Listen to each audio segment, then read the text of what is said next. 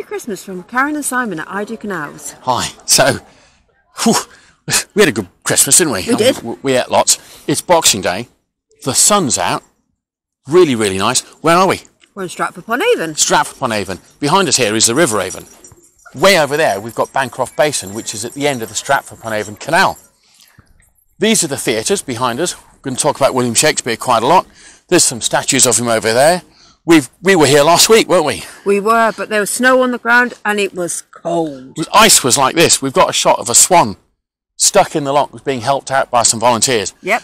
It got out. It was a happy ending, but it was so cold. We had to give it up. We had to use our standby video, didn't we? We had to abandon it. I ended up having to go back to the car. It was just so cold. Even the brass monkeys didn't come out. It was that cold. Absolutely freezing. So come on, we'll have a good look around. We're going to go and see Stratford-upon-Avon in detail. It's Shakespeare and country. Bit of theatricals. Karen, have you brought your horse's head? I have, but I don't know if he's coming out. He hasn't had enough carrots this Christmas, and he's, I'm afraid to say... Give him some sprouts. Come on. The Stratford-upon-Avon Canal is in the South Midlands of England. The canal was built between 1793 and 1816. It runs for 25.5 miles in total, with 54 narrow locks, and consists of two sections, the North Stratford Canal and the South Stratford Canal. The dividing line is at Kingswood Junction, where a shortcut, the Kingswood Arm, joins it to the Grand Union Canal. Following acquisition by a railway company in 1856, the canal fell into decline, the southern section being un-navigable by 1945, and the northern section a little later. The lock structures were rapidly deteriorating when the Inland Waterways Association began a restoration campaign led and directed by David Hutchings. Swarms of dedicated volunteers, prisoners from Hewel Grange, Army and Air Force work groups descended to clear and restore the waterway. David overcame large and minor problems, one of which was when the prison work party could not go home as an inmate had borrowed the bus to go to a football match. By 1964, the canal was navigable, although there was still some further work required. Of great importance, David had made his point that canal restoration was feasible, but also wanted by an increasing fleet of boat users and walkers. In July 1964, a flotilla of boats descended the canal to assemble for the official opening by the Queen Mother. Before some 20,000 spectators, she sailed across the Bancroft Basin into the river lock to cut the tape. The City of Birmingham Orchestra Concert performed on a pontoon raft which kept breaking away.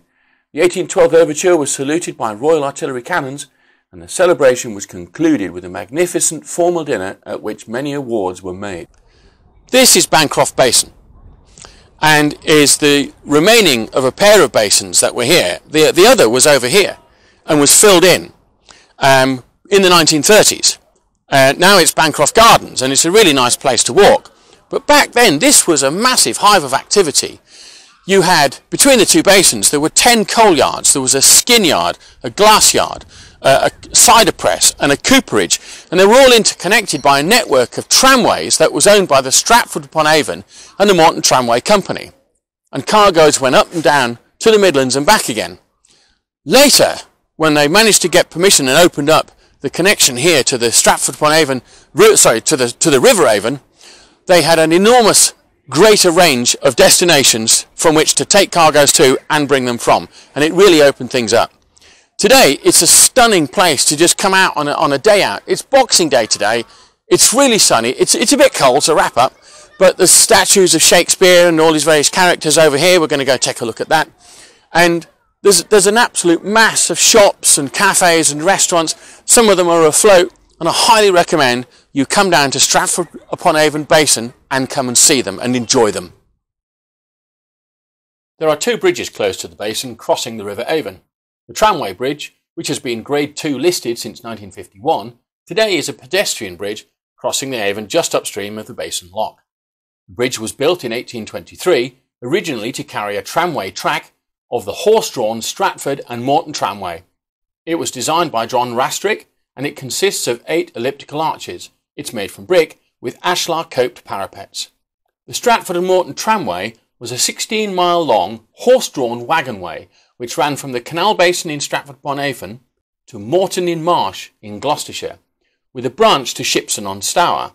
The main line opened in 1826, whilst the branch to Shipston opened in 1836. The tramway was used to carry black country coal to the rural districts of South Warwickshire via the Stratford-upon-Avon Canal. Limestone and agricultural produce went northwards. Goods traffic was conveyed by licensed carriers in their own wagons. They could also purchase an additional licence costing £12 a year to carry passengers. By 1829, the tramway was making an operating profit, although profits were not sufficient to pay off the considerable debts which the tramway had accrued during its construction. The northern part of the tramway had fallen into disuse by the early 1900s and was dismantled by 1918. It has been since used as a public footbridge and is an important element in the landscape around the Royal Shakespeare Theatre. The southern section between Morton-in-Marsh and Shipson-on-Stour was converted into a steam railway in 1889 and continued in use as a minor branch right up until 1960. The Clopton Bridge, which is about 330 feet to the east of the tramway bridge, is a Grade 1 listed building and it's also a scheduled monument. It is a masonry arch bridge with 14 vaulted arches crossing at a place where the river was forded way back in Saxon times, hence the name Stratford. The bridge was built around 1484, financed by Hugh Clopton of Clopton House, who later became Lord Mayor of London. It replaced a timber bridge which was first mentioned in 1235 and which had been described by John Leyland as "but a poor bridge of timber and no causey to come to it, very small and eel, and at high waters very hard to pass by." 2 arches were rebuilt in 1524, the bridge was again repaired in 1588 following flooding, and yet again in 1642 after an arch had been destroyed to block the army of Oliver Cromwell. In 1696 money was raised to elevate the parapets, which were as low as 4 inches in places. The bridge was widened at the north side, which is upstream, in 1811, and a 10-sided tollhouse tower added in 1814. A cast-iron footbridge was added to the north side in 1827.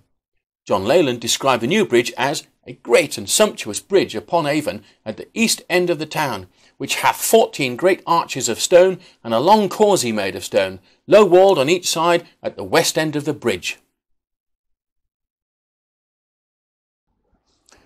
So if you cruised your way down the Stratford-upon-Avon Canal, come underneath Bridge 69 over here and landed here in Bancroft Basin, you've got 48 hours free mooring. You might need that long because there's a multitude of eateries. You've the Pen and Parchment, the Encore, the Arden, the Swan, Cox's Yard, to name but a few. Not to mention either the most famous theatre in the world, the Shakespeare Theatre here behind us. There's actually 3 theatres there. We'll talk about that in a little cutaway in a minute too. But there's also a multitude of statues and monuments, not just to William Shakespeare. There's one over here that's incredible about William Shakespeare. Absolutely recommend you come down here to Bancroft Basin, either by boat or on foot or in a car. You can park over there. It's between £2.50 and £5, depending how long you want to park up for. It's well worth it. Come and see it. Stratford-upon-Avon, Bancroft Basin, fantastic. If you're in the winter, bring your woolies because it can be cold. We're coming back here in the summer. Some of the video in this section was recorded last week in the -6 wind chill, so apologies for the variation in continuity. So, there are 3 permanent theatres in Stratford-upon-Avon, the Royal Shakespeare Theatre, the Swan Theatre, both of which stand in a shared building on the waterside, and then there's the other place, which is about a 3-minute walk away on Southern Lane. The Shakespeare Theatre Company also ran the temporary Lydia and Manfred Gorvey Garden Theatre throughout the summer of 2021, so that they could continue performances during the restrictions of COVID-19. This outdoor theatre in the Swan Gardens was home to the highly successful performance of The Comedy of Errors. The Garden Theatre was deconstructed in September 2021 and put into storage for future use. The Gower Memorial, which stands on the northern side of Bancroft Basin.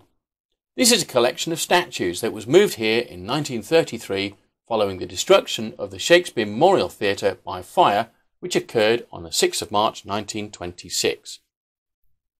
The statue figures around the base are Hamlet, Lady Macbeth, Falstaff and Prince Hal. Each statue represents the variety of theatre. Hamlet represents philosophy, Lady Macbeth is tragedy, Falstaff is for comedy and Prince Hal is for history. Our video of Prince Hal was not very good. Very sorry we have not included it. The Gower Memorial was given to the town in 1888, and the collection of statues took over 10 years to sculpt and was funded from Lord Ronald Gower's personal fortune. There is a fine statue of William Shakespeare as a young man in the Bancroft Gardens. Curiously, when we look closer, it looks like someone has applied a little eyeliner. The gardens and grounds around the basin are very popular for all sorts of performances. Whilst we were here last week in the ice and sleet, we saw this band of drummers who performed in the bitterly cold conditions, raising money for charity. The sound quality is not so good, as there was an annoying echo from Bridge 69, which lies between us and the drummers. We didn't get to learn of the name of the drummers or their charity. If you know, please let us know in the comments below.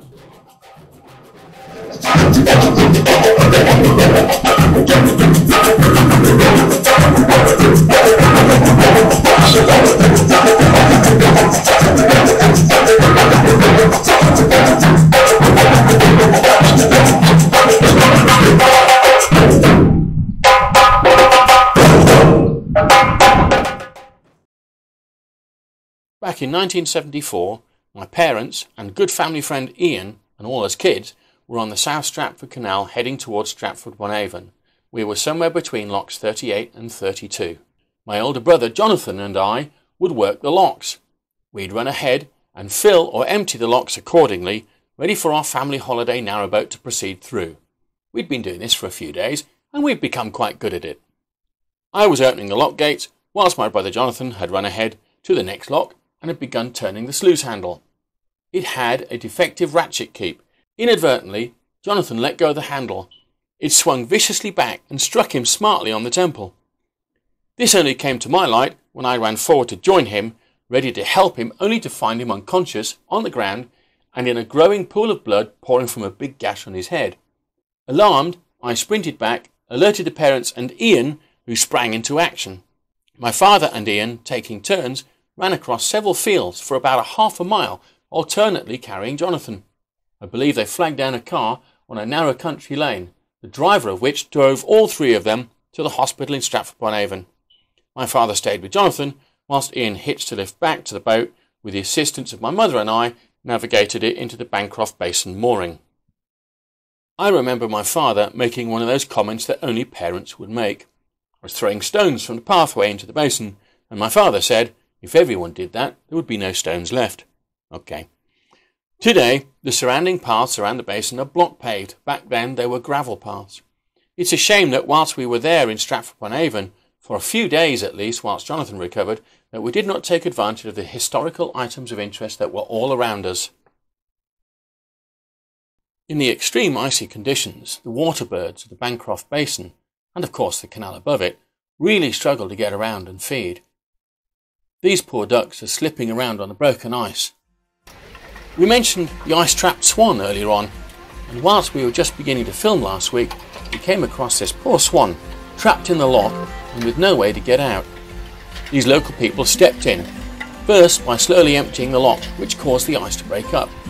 Once the level was down to that of the river, they carefully opened the gate so the lady swan could make her way out. You can see her really struggling to make her way over the ice.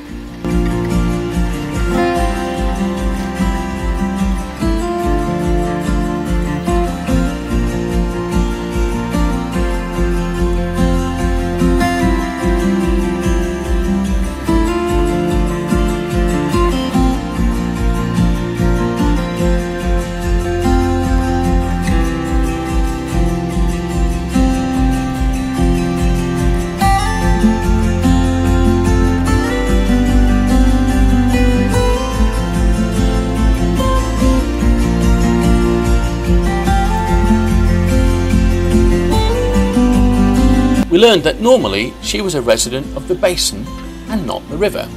That is why she and the swans in the river raised their wings in a gesture of strength and defiance. I don't think there were any scuffles, just merely the posturing.